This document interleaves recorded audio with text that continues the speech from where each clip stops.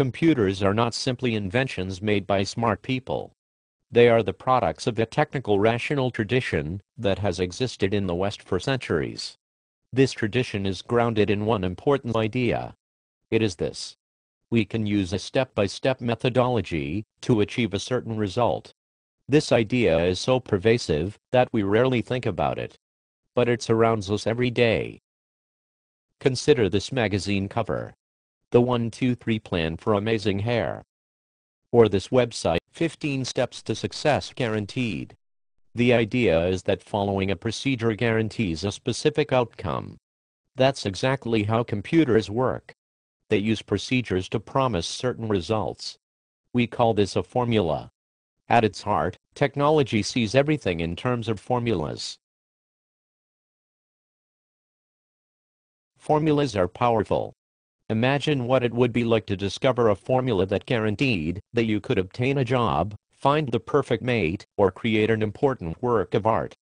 However, as artists, we know that art making is not a formulaic activity. That's why instructors often provide guidelines. Unlike a formula, a guideline does not guarantee a result. It's more like an outline for learning.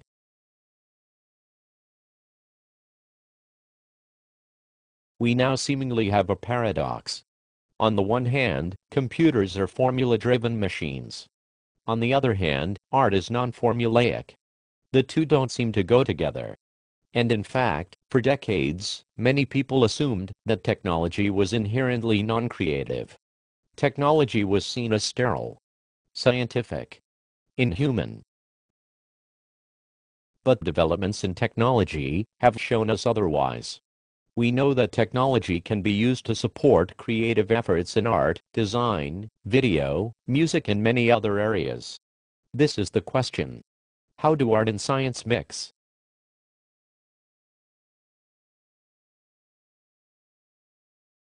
Many works of modern art are analogous to applied science.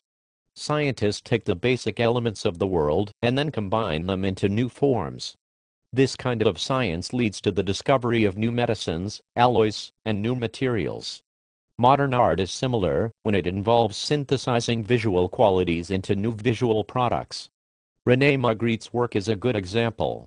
In this painting, La Grande Famille, the qualities of the sky are transposed onto the shape of a bird.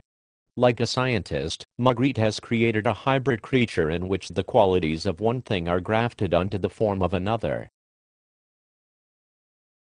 Merit Oppenheim did something similar with her piece Breakfast in Fur. Here, fur is transposed onto a cup and saucer to create an engaging, and perhaps disturbing, new form. Johannes Itten's approach to teaching was similarly scientific. Like other Bauhaus instructors, he distilled visual phenomena to component elements like line, texture, shape, color. The task of the artist was to synthesize these elements into something new. In these conceptions of creativity, artistry becomes a kind of mad science. Technology helps with the shaping, grafting, mixing, production, and distribution. Photoshop is indeed like a photo lab, a laboratory for hybridizing form.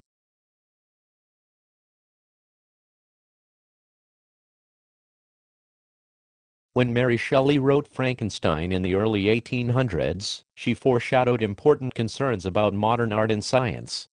In Frankenstein, Shelley questioned what happens when we become preoccupied with creating new forms. We know that science creates incredible engineering advances and miracle medical cures. But science also potentially leads to loss and destruction. Frankenstein is the story of modern hubris. It is a warning about what happens when humanity takes too much pride in its creative accomplishments. But what about art? Is there anything wrong with creating never-before-seen landscapes and creatures in Illustrator or Photoshop? Are virtual creations examples of human ingenuity?